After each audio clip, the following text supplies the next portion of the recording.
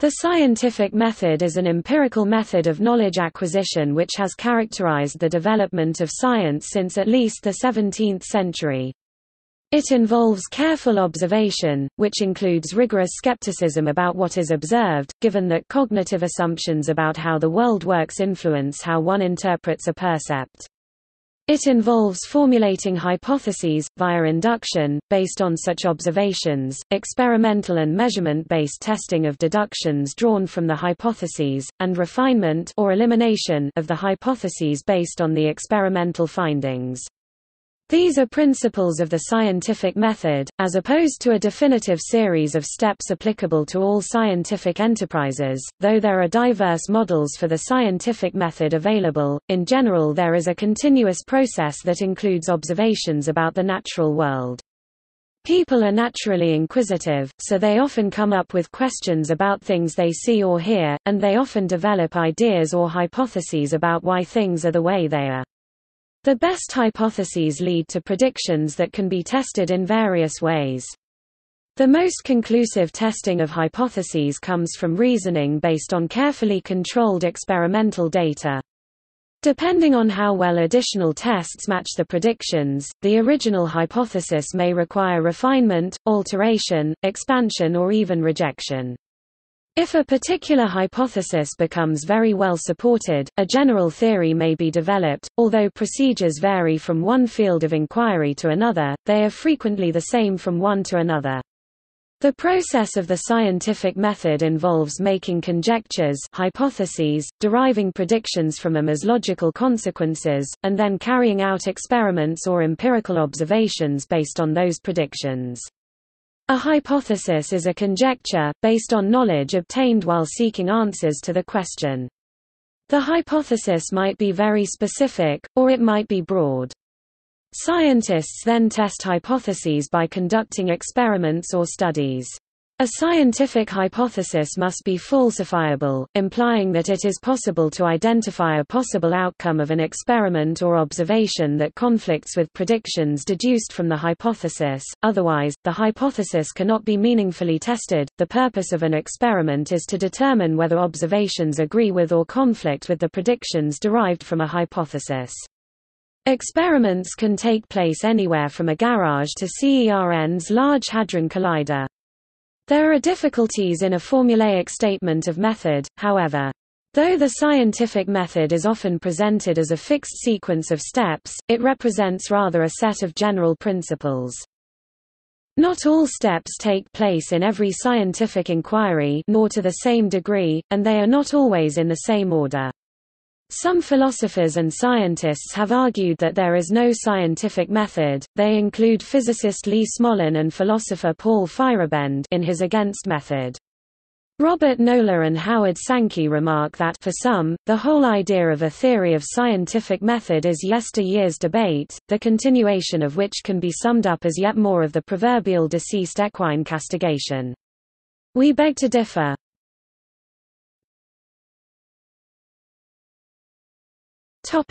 History.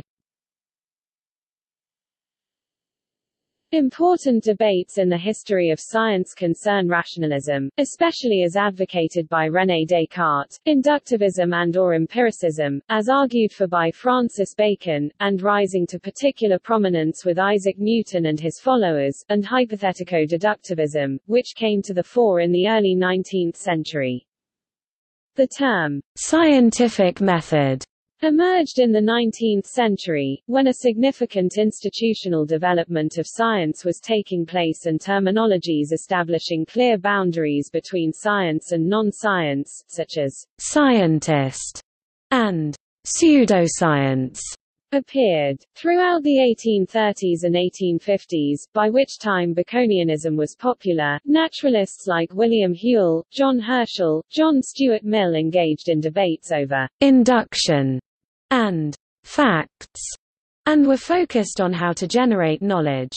In the late 19th, a debate over realism versus anti-realism was conducted as powerful scientific theories extended beyond the realm of the observable. The term scientific method came into popular use in the 20th century, popping up in dictionaries and science textbooks, although there was little scientific consensus over its meaning. Although there was a growth through the middle of the 20th century, by the end of that century numerous influential philosophers of science like Thomas Kuhn and Paul Feyerabend had questioned the universality of the scientific method, and in doing so largely replaced the notion of science as a homogeneous and universal method with that of it being a heterogeneous and local practice. In particular, Paul Feyerabend argued against there being any universal rules of science. Historian of science Daniel Thursday maintains that the scientific method is a myth or, at best, an idealization.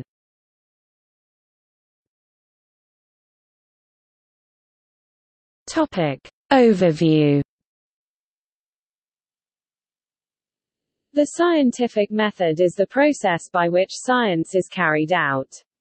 As in other areas of inquiry, science through the scientific method can build on previous knowledge and develop a more sophisticated understanding of its topics of study over time. This model can be seen to underlie the scientific revolution. The ubiquitous element in the model of the scientific method is empiricism, or more precisely, epistemologic sensualism. This is in opposition to stringent forms of rationalism. The scientific method embodies that reason alone cannot solve a particular scientific problem. A strong formulation of the scientific method is not always aligned with a form of empiricism in which the empirical data is put forward in the form of experience or other abstracted forms of knowledge. In current scientific practice, however, the use of scientific modeling and reliance on abstract typologies and theories is normally accepted. The scientific method is of necessity also an expression of an opposition to claims that e.g. revelation, political or religious dogma, appeals to tradition, commonly held beliefs, common sense, or, importantly, currently held theories, are the only possible means of demonstrating truth. Different early expressions of empiricism and the scientific method can be found throughout history, for instance with the ancient Stoics, Epicurus, Alhazen, Roger Bacon, and William of Ockham.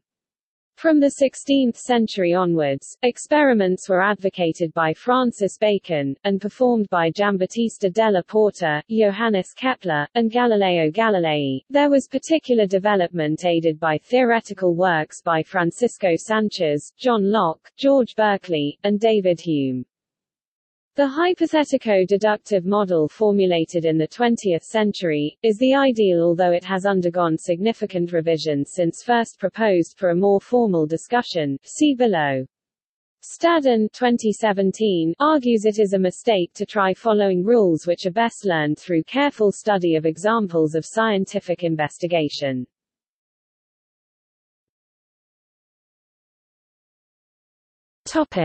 Process. The overall process involves making conjectures, hypotheses, deriving predictions from them as logical consequences, and then carrying out experiments based on those predictions to determine whether the original conjecture was correct. There are difficulties in a formulaic statement of method, however.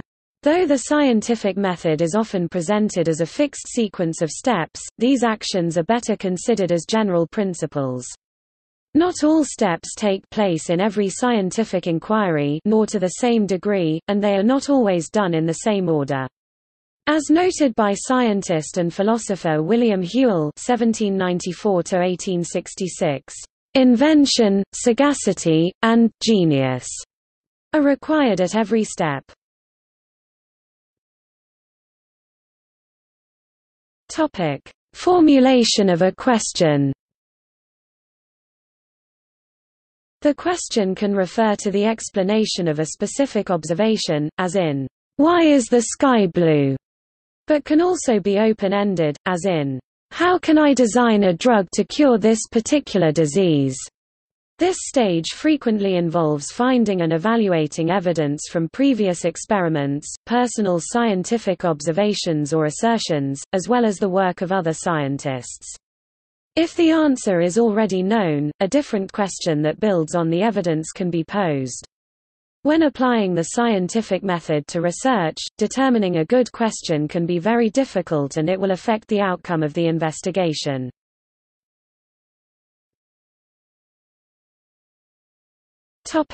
Hypothesis. A hypothesis is a conjecture, based on knowledge obtained while formulating the question, that may explain any given behavior. The hypothesis might be very specific, for example, Einstein's equivalence principle or Francis Crick's DNA makes RNA makes protein. Or it might be broad, for example, unknown species of life dwell in the unexplored depths of the oceans. A statistical hypothesis is a conjecture about a given statistical population. For example, the population might be people with a particular disease. The conjecture might be that a new drug will cure the disease in some of those people. Terms commonly associated with statistical hypotheses are null hypothesis and alternative hypothesis. A null hypothesis is the conjecture that the statistical hypothesis is false, for example, that the new drug does nothing and that any cure is caused by chance. Researchers normally want to show that the null hypothesis is false. The alternative hypothesis is the desired outcome, that the drug does better than chance.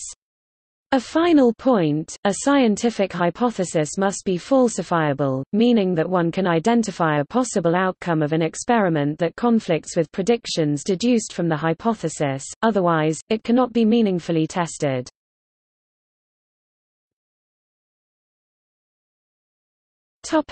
Prediction. This step involves determining the logical consequences of the hypothesis.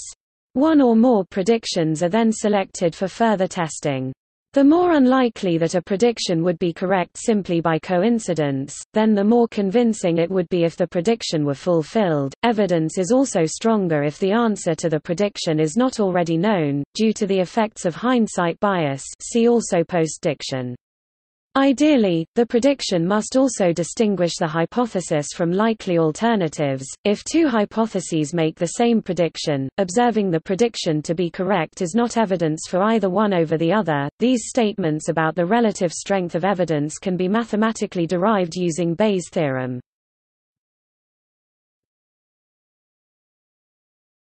Topic: Testing. This is an investigation of whether the real world behaves as predicted by the hypothesis. Scientists and other people test hypotheses by conducting experiments. The purpose of an experiment is to determine whether observations of the real world agree with or conflict with the predictions derived from a hypothesis. If they agree, confidence in the hypothesis increases, otherwise, it decreases. Agreement does not assure that the hypothesis is true. Future experiments may reveal problems. Karl Popper advised scientists to try to falsify hypotheses, i.e., to search for and test those experiments that seem most doubtful. Large numbers of successful confirmations are not convincing if they arise from experiments that avoid risk. Experiments should be designed to minimize possible errors, especially through the use of appropriate scientific controls. For example, tests of medical treatments are commonly run as double-blind tests. Test personnel, who might unwittingly reveal to test subjects which samples are the desired test drugs and which are placebos, are kept ignorant of which are which. Such hints can bias the responses of the test subjects. Furthermore, failure of an experiment does not necessarily mean the hypothesis is false. Experiments always depend on several hypotheses, e.g., that the test equipment is working properly, and a failure may be a failure of one of the auxiliary hypotheses. See the Duhem-Quine thesis. Experiments can be conducted in a college lab, on a kitchen table, at CERN's Large Hadron Collider, at the bottom of an ocean, on Mars using one of the working rovers, and so on. Astronomers do experiments, searching for planets around distant stars. Finally, most individual experiments address highly specific topics for reasons of practicality. As a result, evidence about broader topics is usually accumulated gradually.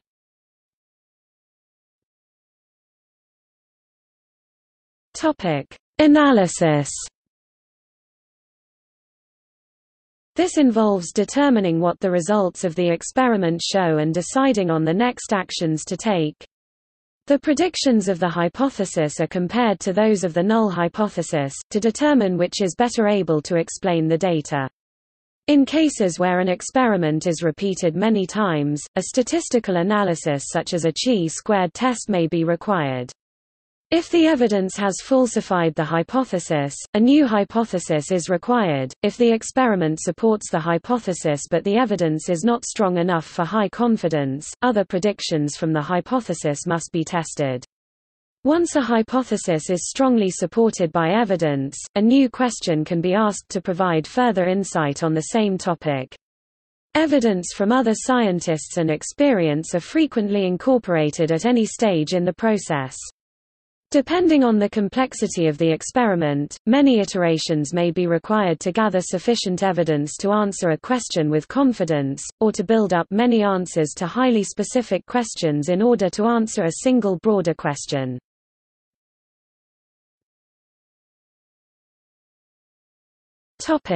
DNA example. The basic elements of the scientific method are illustrated by the following example from the discovery of the structure of DNA.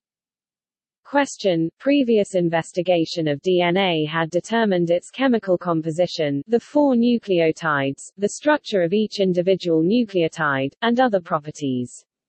It had been identified as the carrier of genetic information by the Avery-McLeod-McCarty experiment in 1944, but the mechanism of how genetic information was stored in DNA was unclear. Hypothesis: Linus Pauling, Francis Crick and James D. Watson hypothesized that DNA had a helical structure. Prediction: if DNA had a helical structure, its X-ray diffraction pattern would be X-shaped. This prediction was determined using the mathematics of the helix transform, which had been derived by Cochrane, Crick and Band, and independently by Stokes. This prediction was a mathematical construct, completely independent from the biological problem at hand. Experiment: Rosalind Franklin crystallized pure DNA and performed X-ray diffraction to produce photo 51. The results showed an X shape. Analysis: when Watson saw the detailed diffraction pattern, he immediately recognized it as a helix. He and Crick then produced their model, using this information along with the previously known information about DNA's composition and about molecular interactions such as hydrogen bonds. The discovery became the starting point for many further studies involving the genetic material, such as the field of molecular genetics, and it was awarded the Nobel Prize in 1962. Each step of the example is examined in more detail later in the article.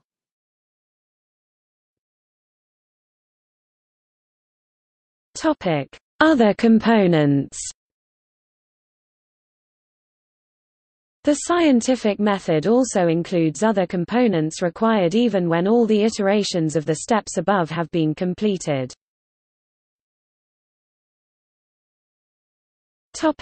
Replication. If an experiment cannot be repeated to produce the same results, this implies that the original results might have been in error. As a result, it is common for a single experiment to be performed multiple times, especially when there are uncontrolled variables or other indications of experimental error. For significant or surprising results, other scientists may also attempt to replicate the results for themselves, especially if those results would be important to their own work.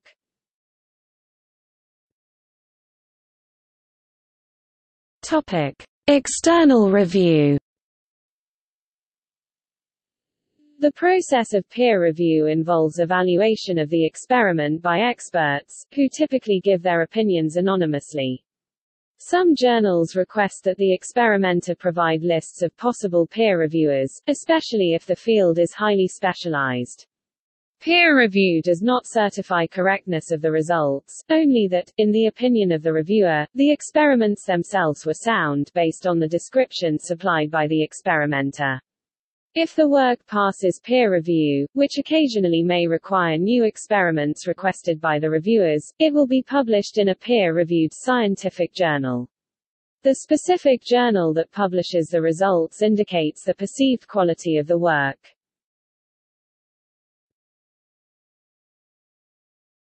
Topic: Data recording and sharing. Scientists typically are careful in recording the data, a requirement promoted by Ludwig Fleck (1896–1961) and others.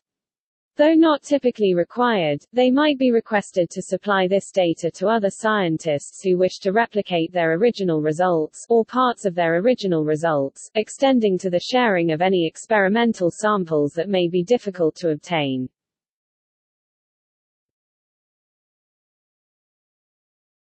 Topic: Scientific inquiry. Scientific inquiry generally aims to obtain knowledge in the form of testable explanations that scientists can use to predict the results of future experiments. This allows scientists to gain a better understanding of the topic under study, and later to use that understanding to intervene in its causal mechanisms, such as to cure disease. The better an explanation is at making predictions, the more useful it frequently can be, and the more likely it will continue to explain a body of evidence better than its alternatives. The most successful explanations, those which explain and make accurate predictions in a wide range of circumstances, are often called scientific theories. Most experimental results do not produce large changes in human understanding. Improvements in theoretical scientific understanding typically result from a gradual process of development over time, sometimes across different domains of science. Scientific models vary in the extent to which they have been experimentally tested and for how long, and in their acceptance in the scientific community. In general, explanations become accepted over time as evidence accumulates on a given topic, and the explanation in question proves more powerful than its alternatives at explaining the evidence. Often subsequent researchers reformulate the explanations over time, or combined explanations to produce new explanations. Toe sees the scientific method in terms of an evolutionary algorithm applied to science and technology.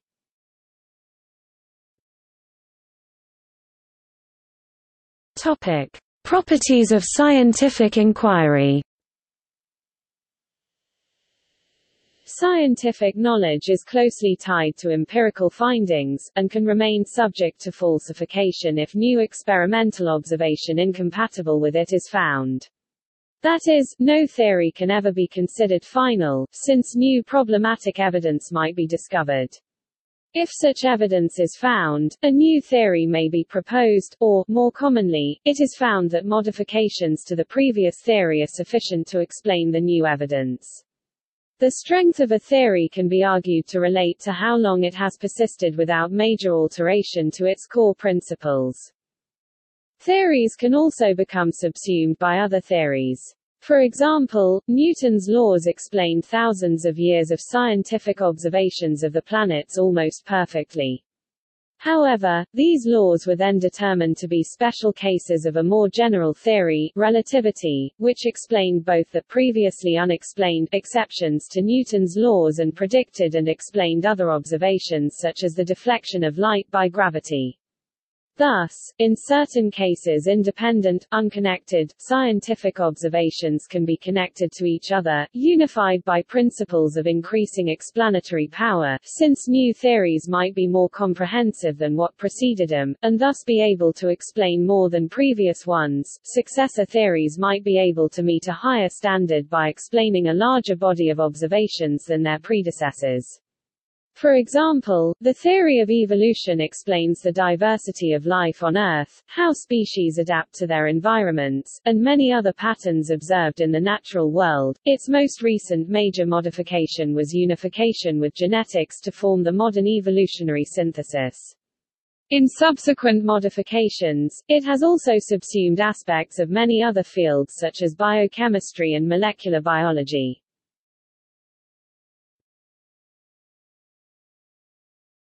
Topic: Beliefs and biases.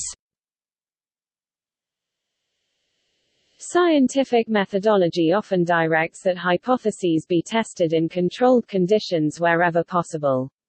This is frequently possible in certain areas, such as in the biological sciences, and more difficult in other areas, such as in astronomy. The practice of experimental control and reproducibility can have the effect of diminishing the potentially harmful effects of circumstance, and to a degree, personal bias.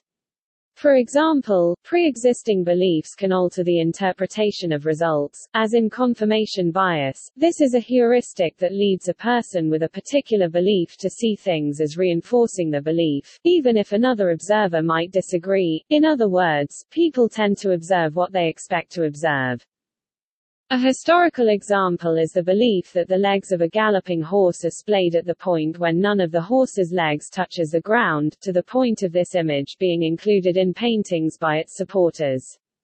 However, the first stop-action pictures of A Horse's Gallop by Edward Muybridge showed this to be false, and that the legs are instead gathered together. Another important human bias that plays a role is a preference for new, surprising statements. See appeal to novelty, which can result in a search for evidence that the new is true. Poorly attested beliefs can be believed and acted upon via a less rigorous heuristic. Goldhaber and Nieto published in 2010 the observation that if theoretical structures with many closely neighboring subjects are described by connecting theoretical concepts, then the theoretical structure becomes increasingly hard to overturn. When a narrative is constructed, its elements become easier to believe. For more on the narrative fallacy, see also Fleck 1979, p. 27. Words and ideas are originally phonetic and mental equivalences of the experiences coinciding with them. Such proto-ideas are at first always too broad and insufficiently specialized. Once a structurally complete and closed system of opinions consisting of many details and relations has been formed, it offers enduring resistance to anything that contradicts it. Sometimes, these have their elements assumed a priori, or contain some other logical or methodological flaw in the process that ultimately produced them. Donald M. Mackay has analyzed these elements in terms of limits to the accuracy of measurement and has related them to instrumental elements in a category of measurement.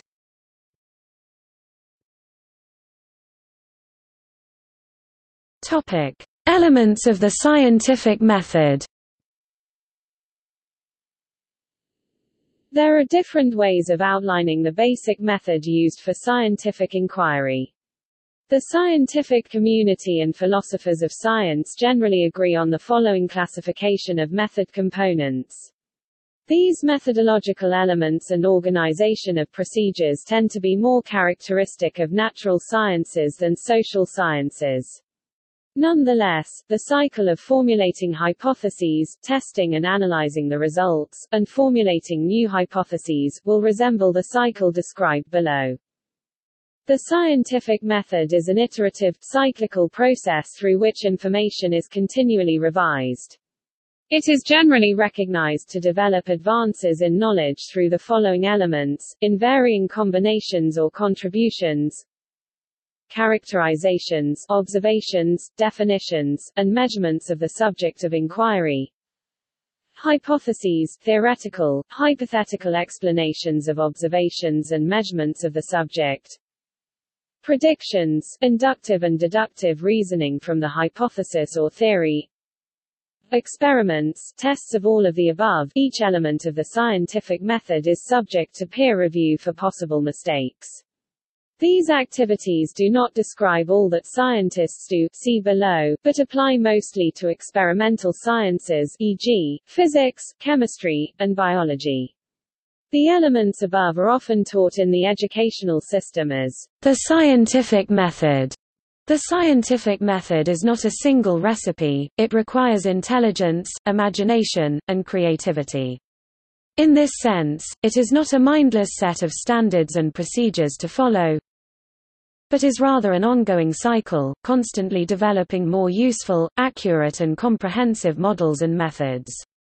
For example, when Einstein developed the special and general theories of relativity, he did not in any way refute or discount Newton's Principia.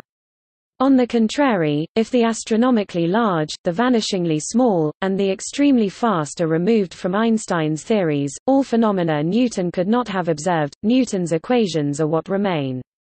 Einstein's theories are expansions and refinements of Newton's theories and, thus, increase confidence in Newton's work. A linearized, pragmatic scheme of the 4 points above is sometimes offered as a guideline for proceeding. Define a question. Gather information and resources, observe. Form an explanatory hypothesis. Test the hypothesis by performing an experiment and collecting data in a reproducible manner. Analyze the data. Interpret the data and draw conclusions that serve as a starting point for new hypothesis. Publish results. Retest, frequently done by other scientists. The iterative cycle inherent in this step-by-step method goes from point 3 to 6 back to 3 again. While this schema outlines a typical hypothesis testing method, it should also be noted that a number of philosophers, historians, and sociologists of science, including Paul Feyerabend, claim that such descriptions of scientific method have little relation to the ways that science is actually practiced.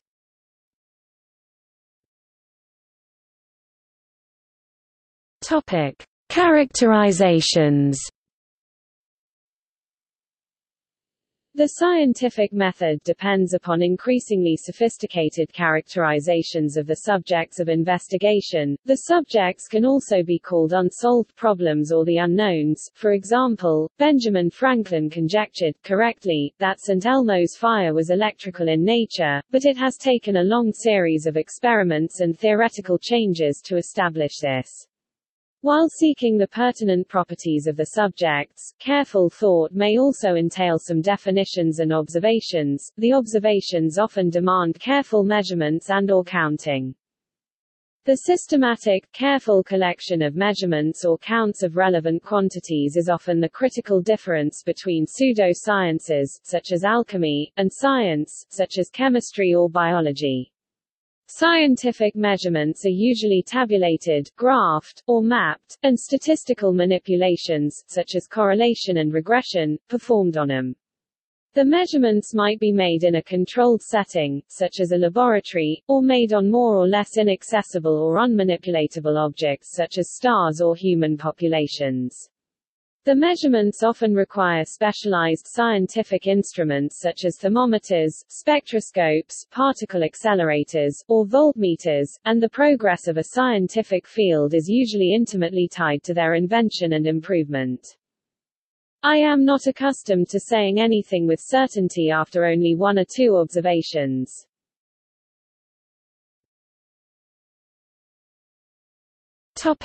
Uncertainty. Measurements in scientific work are also usually accompanied by estimates of their uncertainty. The uncertainty is often estimated by making repeated measurements of the desired quantity. Uncertainties may also be calculated by consideration of the uncertainties of the individual underlying quantities used. Counts of things, such as the number of people in a nation at a particular time, may also have an uncertainty due to data collection limitations. Or counts may represent a sample of desired quantities, with an uncertainty that depends upon the sampling method used and the number of samples taken.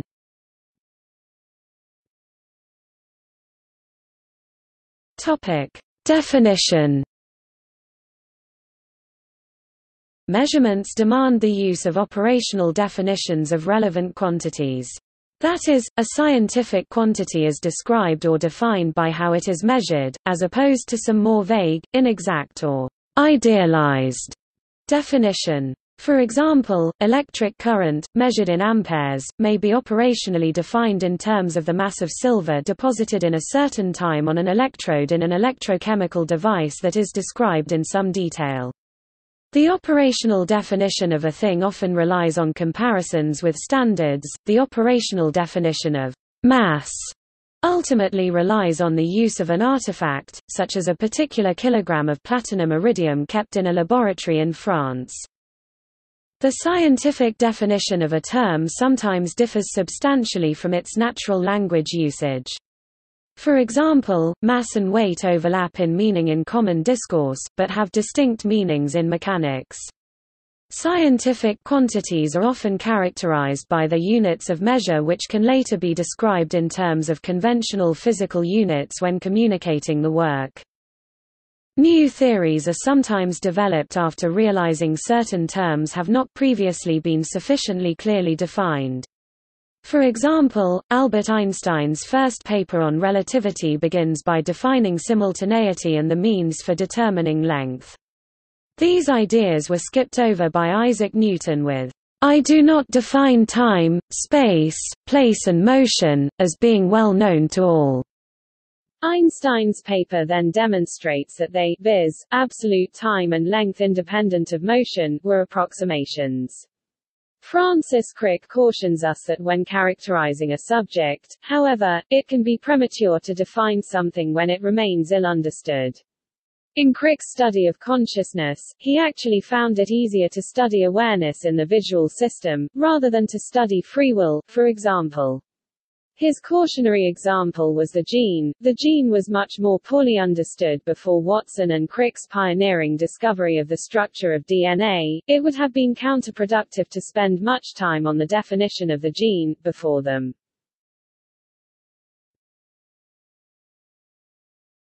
Topic: DNA characterizations.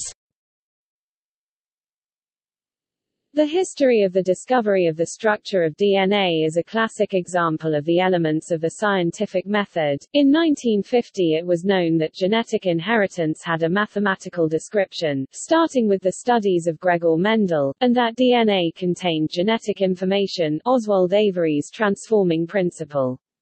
But the mechanism of storing genetic information, i.e., genes, in DNA was unclear. Researchers in Bragg's laboratory at Cambridge University made X-ray diffraction pictures of various molecules, starting with crystals of salt, and proceeding to more complicated substances. Using clues painstakingly assembled over decades, beginning with its chemical composition, it was determined that it should be possible to characterize the physical structure of DNA, and the X-ray images would be the vehicle. Point 2. DNA-hypotheses.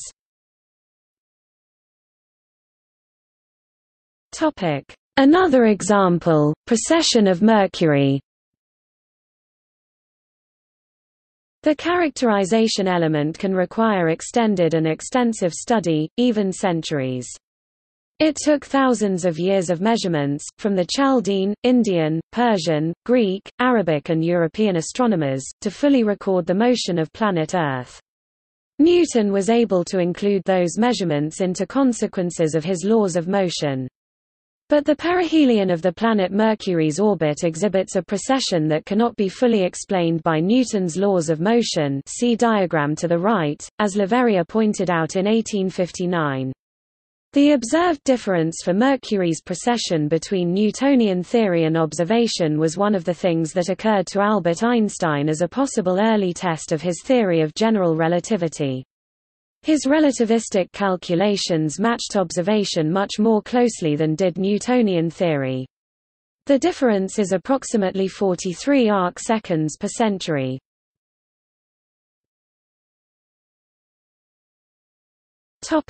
Hypothesis development.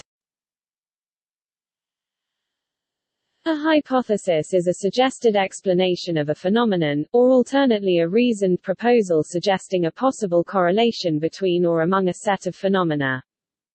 Normally hypotheses have the form of a mathematical model. Sometimes, but not always, they can also be formulated as existential statements, stating that some particular instance of the phenomenon being studied has some characteristic and causal explanations, which have the general form of universal statements, stating that every instance of the phenomenon has a particular characteristic. Scientists are free to use whatever resources they have, their own creativity, ideas from other fields, inductive reasoning, Bayesian inference, and so on, to imagine possible explanations for a phenomenon under study. Albert Einstein once observed that, "There is no logical bridge between phenomena and their theoretical principles."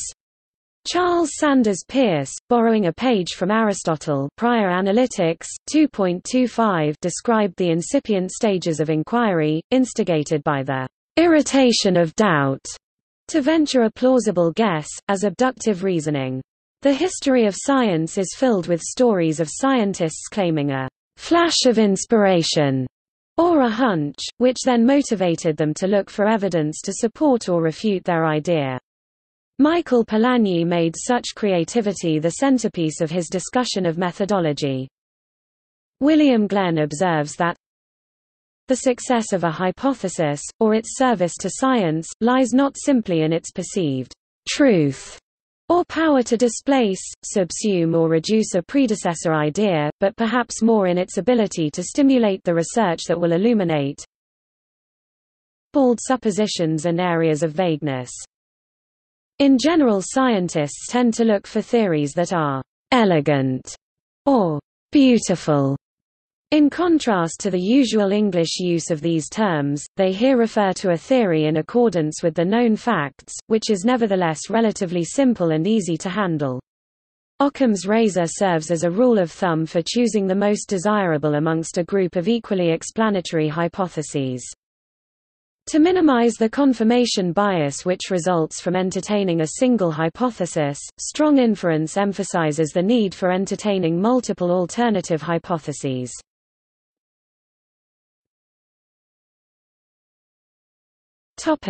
DNA hypotheses. Linus Pauling proposed that DNA might be a triple helix. This hypothesis was also considered by Francis Crick and James D. Watson but discarded. When Watson and Crick learned of Pauling's hypothesis, they understood from existing data that Pauling was wrong and that Pauling would soon admit his difficulties with that structure. So, the race was on to figure out the correct structure, except that Pauling did not realize at the time that he was in a race. Point 3. DNA predictions.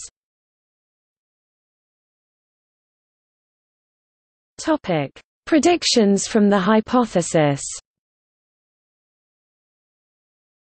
Any useful hypothesis will enable predictions, by reasoning including deductive reasoning. It might predict the outcome of an experiment in a laboratory setting or the observation of a phenomenon in nature. The prediction can also be statistical and deal only with probabilities. It is essential that the outcome of testing such a prediction be currently unknown. Only in this case does a successful outcome increase the probability that the hypothesis is true. If the outcome is already known, it is called a consequence and should have already been considered while formulating the hypothesis. If the predictions are not accessible by observation or experience, the hypothesis is not yet testable and so will remain to that extent unscientific in a strict sense. A new technology or theory might make the necessary experiments feasible.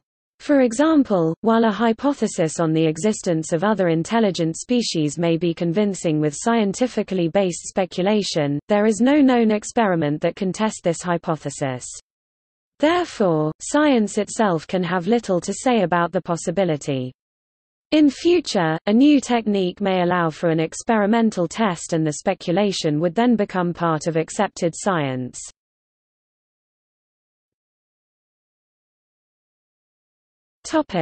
DNA predictions.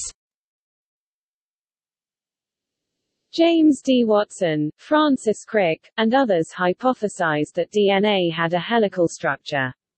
This implied that DNA's X-ray diffraction pattern would be X-shaped. This prediction followed from the work of Cochrane, Crick and Vand, and independently by Stokes. The Cochrane-Crick-Vand-Stokes theorem provided a mathematical explanation for the empirical observation that diffraction from helical structures produces X-shaped patterns. In the first paper, Watson and Crick also noted that the double helix structure they proposed provided a simple mechanism for DNA replication, writing, "It has not escaped our notice that the specific pairing we have postulated immediately suggests a possible copying mechanism for the genetic material." Point 4. DNA experiments.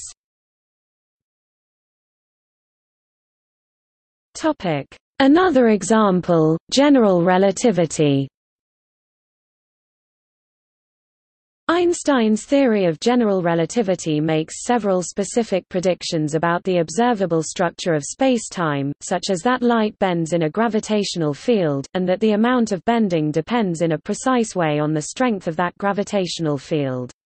Arthur Eddington's observations made during a 1919 solar eclipse supported general relativity rather than Newtonian gravitation.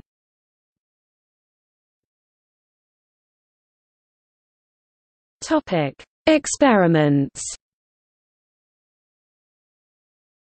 Once predictions are made, they can be sought by experiments. If the test results contradict the predictions, the hypotheses which entailed them are called into question and become less tenable. Sometimes the experiments are conducted incorrectly or are not very well designed, when compared to a crucial experiment. If the experimental results confirm the predictions, then the hypotheses are considered more likely to be correct, but might still be wrong and continue to be subject to further testing. The experimental control is a technique for dealing with observational error. This technique uses the contrast between multiple samples or observations under differing conditions to see what varies or what remains the same. We vary the conditions for each measurement, to help isolate what has changed. Mills canons can then help us figure out what the important factor is. Factor analysis is one technique for discovering the important factor in an effect. Depending on the predictions, the experiments can have different shapes. It could be a classical experiment in a laboratory setting, a double-blind study or an archaeological excavation. Even taking a plane from New York to Paris is an experiment which tests the aerodynamical hypotheses used for constructing the plane. Scientists assume an attitude of openness and accountability on the part of those conducting an experiment.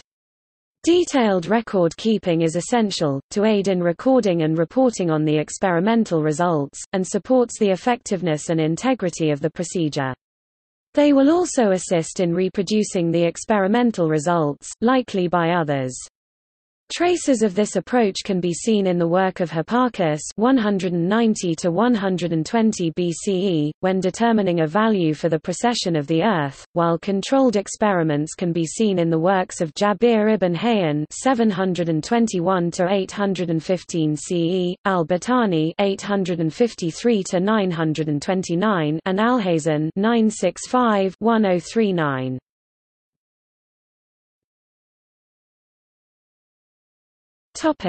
DNA experiments.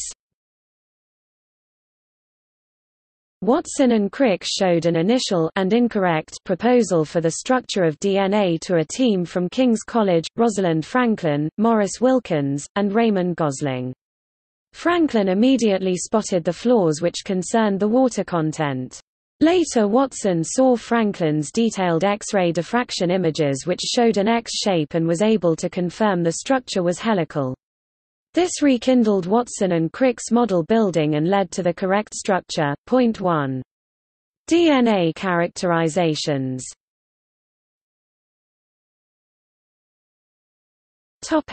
Evaluation and improvement. The scientific method is iterative. At any stage it is possible to refine its accuracy and precision, so that some consideration will lead the scientist to repeat an earlier part of the process. Failure to develop an interesting hypothesis may lead a scientist to redefine the subject under consideration. Failure of a hypothesis to produce interesting and testable predictions may lead to reconsideration of the hypothesis or of the definition of the subject. Failure of an experiment to produce interesting results may lead a scientist to reconsider the experimental method, the hypothesis, or the definition of the subject. Other scientists may start their own research and enter the process at any stage. They might adopt the characterization and formulate their own hypothesis, or they might adopt the hypothesis and deduce their own predictions. Often the experiment is not done by the person who made the prediction, and the characterization is based on experiments done by someone else. Published results of experiments can also serve as a hypothesis predicting their own reproducibility.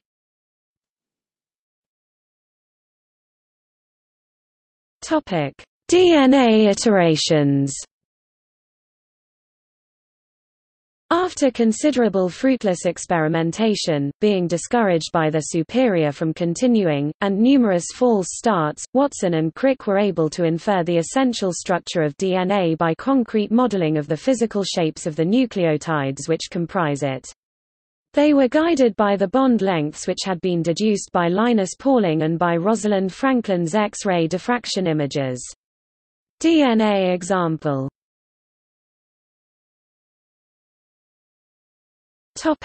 Confirmation.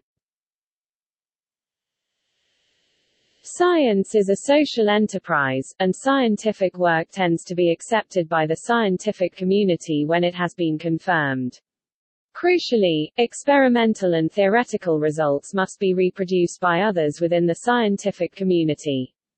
Researchers have given their lives for this vision. Georg Wilhelm Richmann was killed by ball lightning 1753, when attempting to replicate the 1752 kite-flying experiment of Benjamin Franklin. To protect against bad science and fraudulent data, government research granting agencies such as the National Science Foundation, and science journals, including Nature and Science, have a policy that researchers must archive the data and methods so that other researchers can test the data and methods and build on the research that has gone before. Scientific data archiving can be done at a number of national archives in the US or in the World Data Center.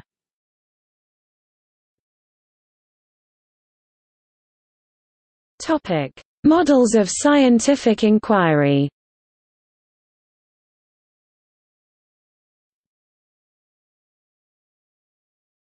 Topic: Classical model. The classical model of scientific inquiry derives from Aristotle, who distinguished the forms of approximate and exact reasoning, set out the threefold scheme of abductive, deductive, and inductive inference, and also treated the compound forms such as reasoning by analogy.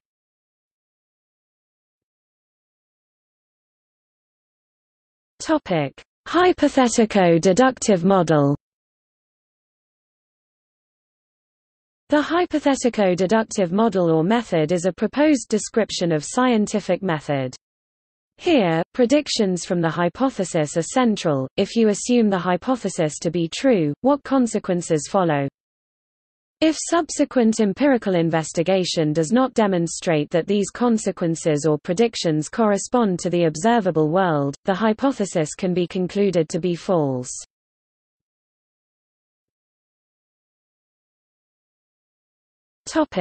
Pragmatic model.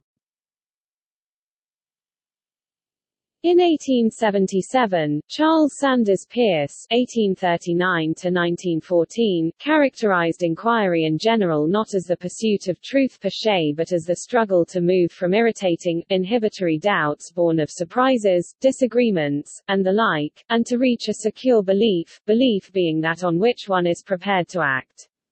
He framed scientific inquiry as part of a broader spectrum and as spurred, like inquiry generally, by actual doubt, not mere verbal or hyperbolic doubt, which he held to be fruitless. He outlined 4 methods of settling opinion, ordered from least to most successful. The method of tenacity, policy of sticking to initial belief, which brings comforts and decisiveness but leads to trying to ignore contrary information and others' views as if truth were intrinsically private, not public. It goes against the social impulse and easily falters since one may well notice when another's opinion is as good as one's own initial opinion. Its successes can shine but tend to be transitory. The method of authority, which overcomes disagreements but sometimes brutally Its successes can be majestic and long-lived, but it cannot operate thoroughly enough to suppress doubts indefinitely, especially when people learn of other societies present and past. The method of the a priori, which promotes conformity less brutally but fosters opinions as something like tastes, arising in conversation and comparisons of perspectives in terms of what is agreeable to reason. Thereby it depends on fashion in paradigms and goes in circles over time. It is more intellectual and respectable but, like the first two methods, sustains accidental and capricious beliefs, destining some minds to doubt it. The scientific method, the method wherein inquiry regards itself as fallible and purposely tests itself and criticizes, corrects, and improves itself. Peirce held that slow, stumbling ratiocination can be dangerously inferior to instinct and traditional sentiment in practical matters, and that the scientific method is best suited to theoretical research, which in turn should not be trammeled by the other methods and practical ends, reasons. First rule is that, in order to learn, one must desire to learn and, as a corollary, must not block the way of inquiry. The scientific method excels the others by being deliberately designed to arrive, eventually, at the most secure beliefs, upon which the most successful practices can be based. Starting from the idea that people seek not truth per se but instead to subdue irritating, inhibitory doubt, Peirce showed how, through the struggle, some can come to submit to truth for the sake of belief's integrity, seek as truth the guidance of potential practice correctly to its given goal, and wed themselves to the scientific method. For Peirce, rational inquiry implies presuppositions about truth and the real. To reason is to presuppose, and at least to hope, as a principle of the reasoner's self-regulation, that the real is discoverable and independent of our vagaries of opinion. In that vein he defined truth as the correspondence of a sign, in particular, a proposition, to its object and, pragmatically, not as actual consensus of some definite, finite community, such that to inquire would be to poll the experts, but instead as that final opinion which all investigators would reach sooner or later but still inevitably, if they were to push investigation far enough, even when they start from different points. In tandem he defined the real as a true science object, be that object a possibility or quality, or an actuality or brute fact, or a necessity or norm or law, which is what it is independently of any finite community's opinion and, pragmatically, depends only on the final opinion destined in a sufficient investigation. That is a destination as far, or near, as the truth itself to you or me or the given finite community. Thus, his theory of inquiry boils down to do the science. Those conceptions of truth and the real involve the idea of a community both without definite limits and thus potentially self-correcting as far as needed and capable of definite increase of knowledge. As inference, logic is rooted in the social principle. Since it depends on a standpoint that is, in a sense, unlimited, paying special attention to the generation of explanations, Peirce outlined the scientific method as a coordination of three kinds of inference in a purposeful cycle aimed at settling doubts, as follows in section IIIIV in A Neglected Argument, except as otherwise noted. Abduction or retroduction. Guessing, inference to explanatory hypotheses for selection of those best worth trying. From abduction, Peirce distinguishes induction as inferring, on the basis of tests, the proportion of truth in the hypothesis.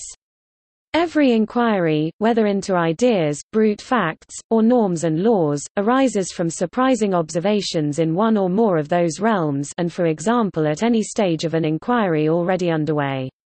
All explanatory content of theories comes from abduction, which guesses a new or outside idea so as to account in a simple, economical way for a surprising or complicative phenomenon. Oftenest, even a well-prepared mind guesses wrong.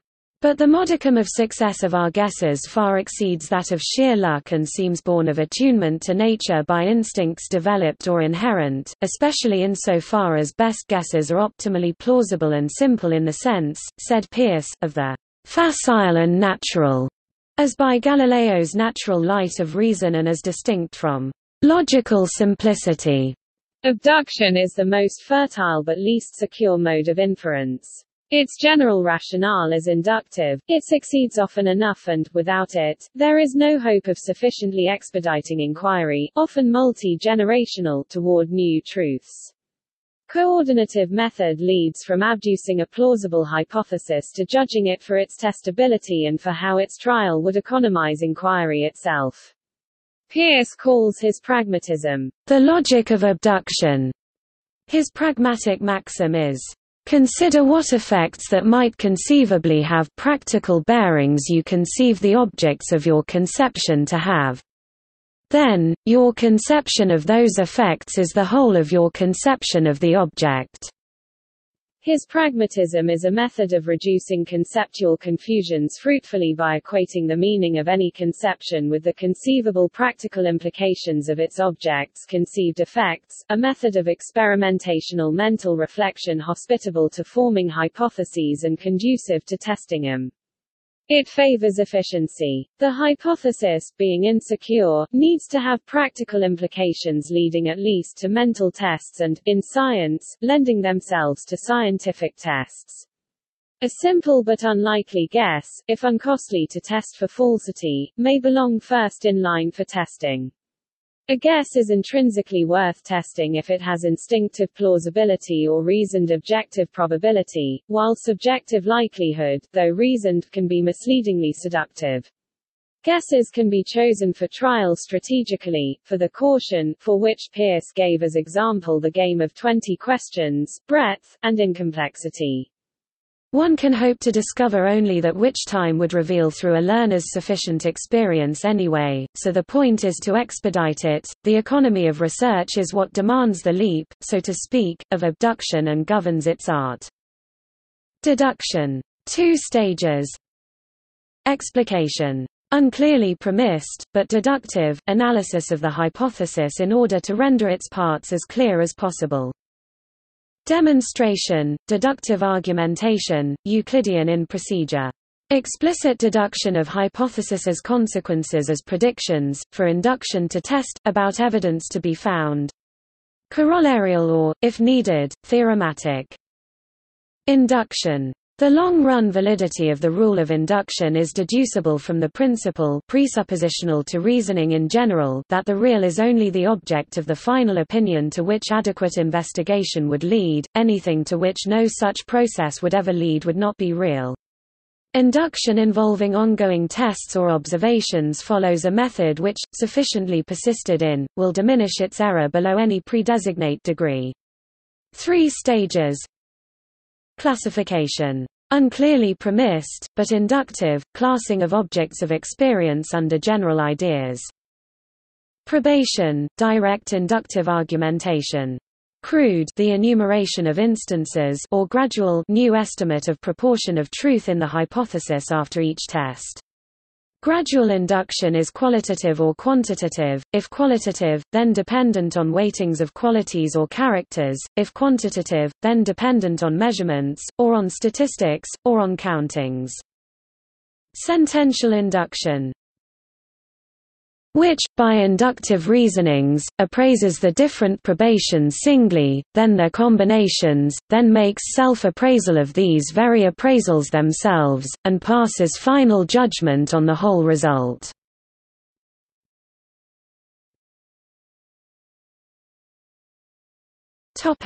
Science of complex systems. Science applied to complex systems can involve elements such as transdisciplinarity, systems theory and scientific modeling. The Santa Fe Institute studies such systems. Murray Gell-Mann interconnects these topics with message passing. In general, the scientific method may be difficult to apply stringently to diverse, interconnected systems and large data sets. In particular, practices used within big data, such as predictive analytics, may be considered to be at odds with the scientific method.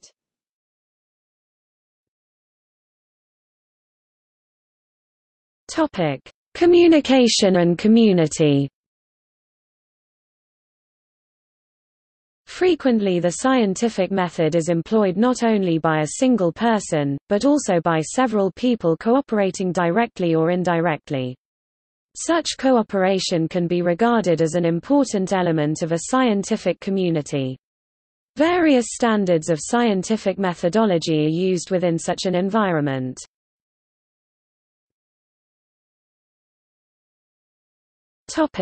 Peer review evaluation. Scientific journals use a process of peer review, in which scientists' manuscripts are submitted by editors of scientific journals to usually 1 to 3, and usually anonymous, fellow scientists familiar with the field for evaluation. In certain journals, the journal itself selects the referees, while in others, especially journals that are extremely specialized, the manuscript author might recommend referees. The referees may or may not recommend publication, or they might recommend publication with suggested modifications, or sometimes, publication in another journal. This standard is practiced to various degrees by different journals, and can have the effect of keeping the literature free of obvious errors and to generally improve the quality of the material, especially in the journals who use the standard most rigorously. The peer review process can have limitations when considering research outside the conventional scientific paradigm. Problems of groupthink can interfere with open and fair deliberation of some new research.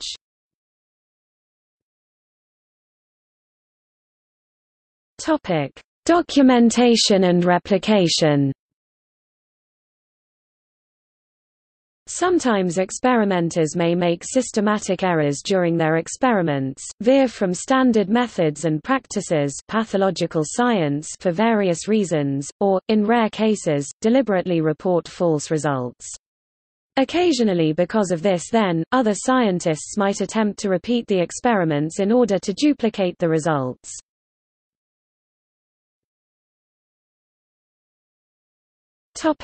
Archiving. Researchers sometimes practice scientific data archiving, such as in compliance with the policies of government funding agencies and scientific journals. In these cases, detailed records of their experimental procedures, raw data, statistical analyses and source code can be preserved in order to provide evidence of the methodology and practice of the procedure and assist in any potential future attempts to reproduce the result. These procedural records may also assist in the conception of new experiments to test the hypothesis, and may prove useful to engineers who might examine the potential practical applications of a discovery.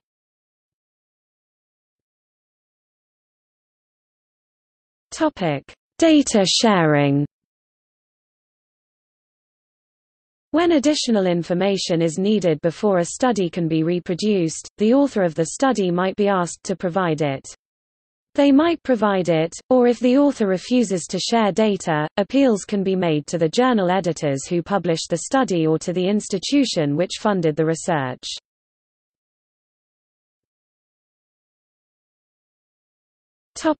Limitations.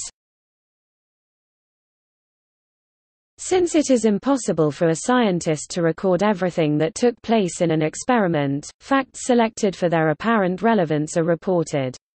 This may lead, unavoidably, to problems later if some supposedly irrelevant feature is questioned. For example, Heinrich Hertz did not report the size of the room used to test Maxwell's equations, which later turned out to account for a small deviation in the results.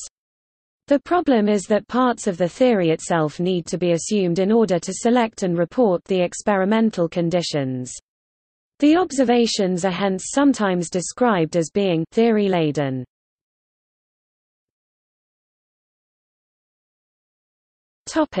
Dimensions of practice.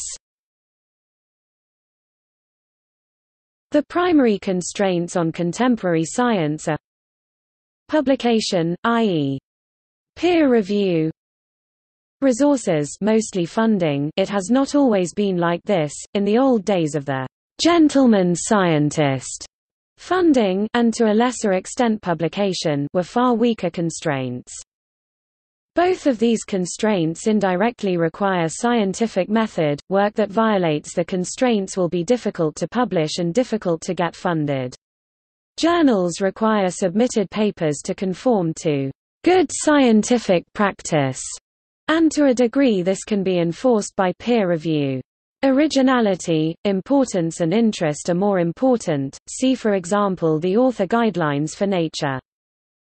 Smaldino and McElrath 2016 have noted that our need to reward scientific understanding is being nullified by poor research design and poor data analysis, which is leading to false positive findings.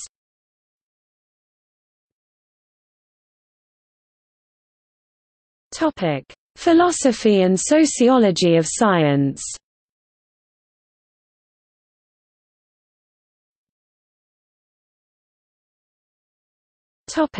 Analytical philosophy. Philosophy of science looks at the underpinning logic of the scientific method, at what separates science from non-science, and the ethic that is implicit in science.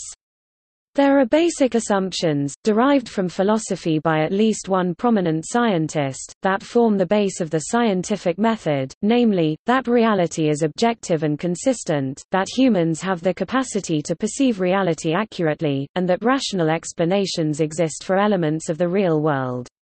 These assumptions from methodological naturalism form a basis on which science may be grounded. Logical positivist, empiricist, falsificationist, and other theories have criticized these assumptions and given alternative accounts of the logic of science, but each has also itself been criticized. Thomas Kuhn examined the history of science in his The Structure of Scientific Revolutions, and found that the actual method used by scientists differed dramatically from the then espoused method. His observations of science practice are essentially sociological and do not speak to how science is or can be practiced in other times and other cultures. Norwood Russell Hansen, Imre Lakatos and Thomas Kuhn have done extensive work on the theory-laden character of observation. Hansen 1958 first coined the term for the idea that all observation is dependent on the conceptual framework of the observer, using the concept of Gestalt to show how preconceptions can affect both observation and description. He opens Chapter 1 with a discussion of the Golgi bodies and their initial rejection as an artifact of staining technique, and a discussion of Brahe and Kepler observing the dawn and seeing a different sun rise despite the same physiological phenomenon. Kuhn and Feyerabend acknowledge the pioneering significance of his work. Kuhn 1961 said the scientist generally has a theory in mind before designing and undertaking experiments so as to make empirical observations, and that the route from theory to measurement can almost never be traveled backward. This implies that the way in which theory is tested is dictated by the nature of the theory itself, which led Kuhn 1961, p. 166 to argue that, "Once it has been adopted by a profession, no theory is recognized to be testable by any quantitative tests that it has not already passed."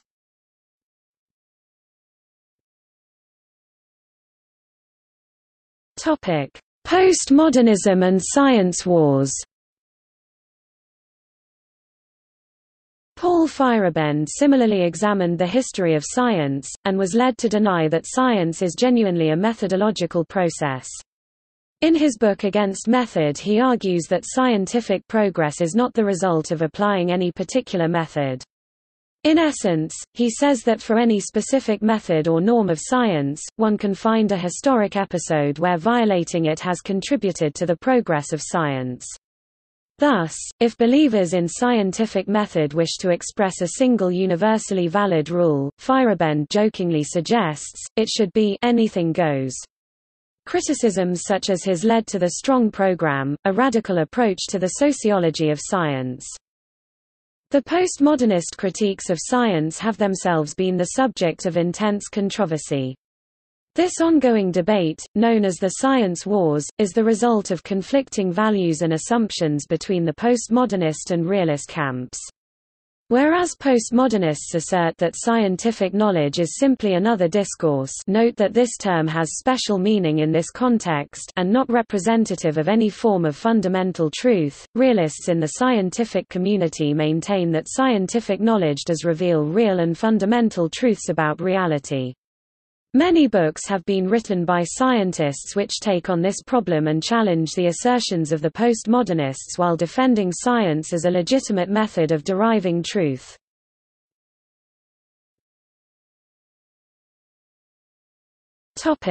Anthropology.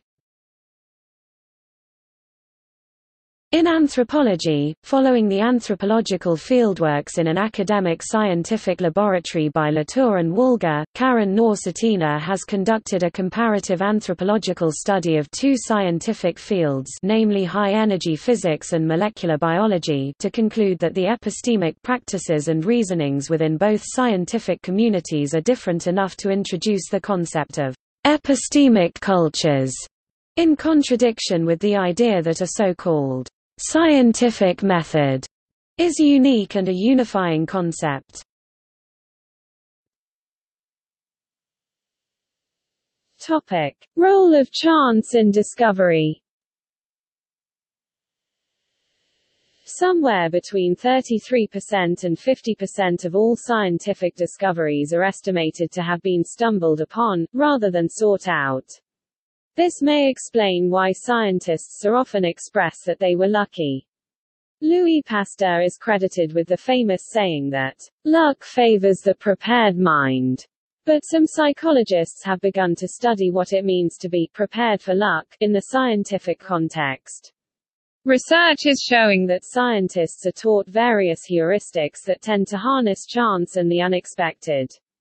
This is what Nassim Nicholas Taleb calls anti-fragility. While some systems of investigation are fragile in the face of human error, human bias, and randomness, the scientific method is more than resistant or tough. It actually benefits from such randomness in many ways. It is anti-fragile.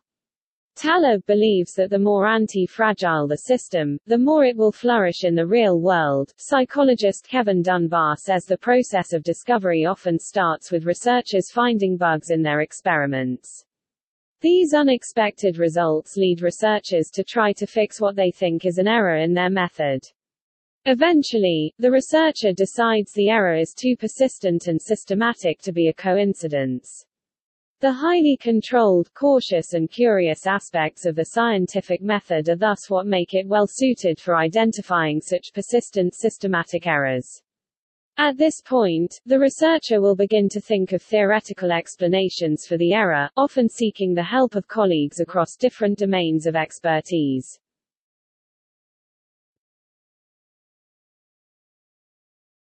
Topic: Relationship with mathematics.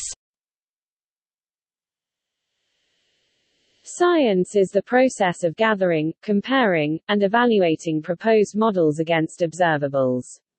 A model can be a simulation, mathematical or chemical formula, or set of proposed steps.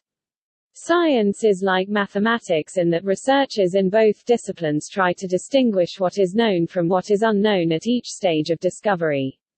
Models, in both science and mathematics, need to be internally consistent and also ought to be falsifiable, capable of disproof.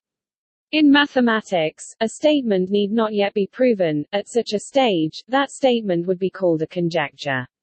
But when a statement has attained mathematical proof, that statement gains a kind of immortality which is highly prized by mathematicians, and for which some mathematicians devote their lives. Mathematical work and scientific work can inspire each other.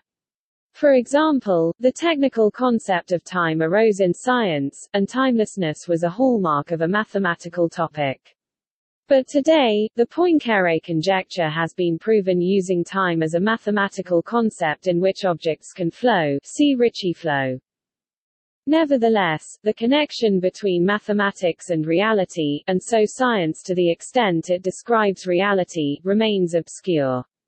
Eugene Wigner's paper, The Unreasonable Effectiveness of Mathematics in the Natural Sciences, is a very well-known account of the issue from a Nobel Prize-winning physicist.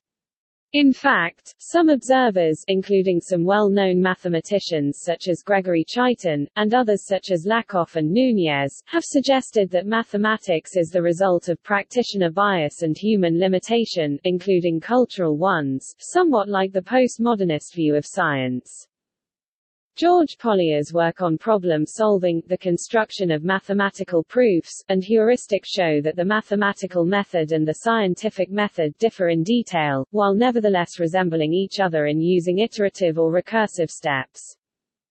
In Pollier's view, understanding involves restating unfamiliar definitions in your own words, resorting to geometrical figures, and questioning what we know and do not know already. Analysis, which Pollier takes from Pappus, involves free and heuristic construction of plausible arguments, working backward from the goal, and devising a plan for constructing the proof. Synthesis is the strict Euclidean exposition of step-by-step details of the proof. Review involves reconsidering and re-examining the result and the path taken to it.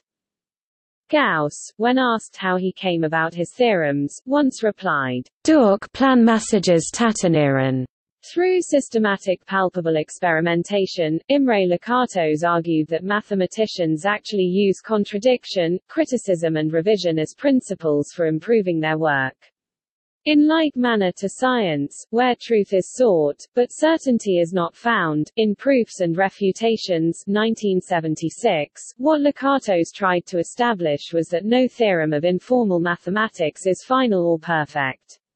This means that we should not think that a theorem is ultimately true, only that no counterexample has yet been found. Once a counterexample, i.e. an entity contradicting, not explained by the theorem is found, we adjust the theorem, possibly extending the domain of its validity. This is a continuous way our knowledge accumulates, through the logic and process of proofs and refutations. If axioms are given for a branch of mathematics, however, Lakatos claimed that proofs from those axioms were tautological, i.e. logically true, by rewriting them, as did Poincaré. Proofs and Refutations, 1976. Lakatos proposed an account of mathematical knowledge based on Pollier's idea of heuristics. In Proofs and Refutations, Lakatos gave several basic rules for finding proofs and counterexamples to conjectures. He thought that mathematical thought experiments are a valid way to discover mathematical conjectures and proofs.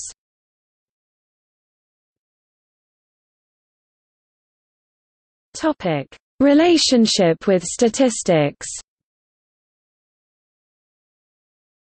The scientific method has been extremely successful in bringing the world out of medieval thinking, especially once it was combined with industrial processes. However, when the scientific method employs statistics as part of its arsenal, there are mathematical and practical issues that can have a deleterious effect on the reliability of the output of scientific methods. This is described in a popular 2005 scientific paper, "Why Most Published Research Findings Are False," by John Ioannidis. The particular points raised are statistical. The smaller the studies conducted in a scientific field, the less likely the research findings are to be true. And the greater the flexibility in designs, definitions, outcomes, and analytical modes in a scientific field, the less likely the research findings are to be true. And economical. The greater the financial and other interests and prejudices in a scientific field, the less likely the research findings are to be true. And the hotter a scientific field, with more scientific teams involved, the less likely the research findings are to be true. Hence, most research findings are false for most research designs and for most fields. And, as shown, the majority of modern biomedical research is operating in areas with very low pre- and post-study probability for true findings. However, nevertheless, most new discoveries will continue to stem from hypothesis-generating research with low or very low pre-study odds. Which means that new discoveries will come from research that, when that research started, had low or very low odds, a low or very low chance of succeeding. Hence, if the scientific method is used to expand the frontiers of knowledge, research into areas that are outside the mainstream will yield most new discoveries.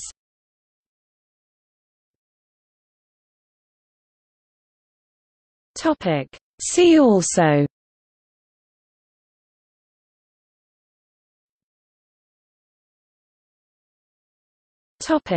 Problems and issues.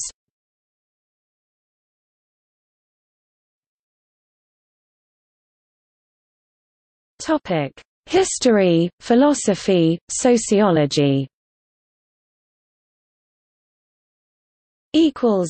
Notes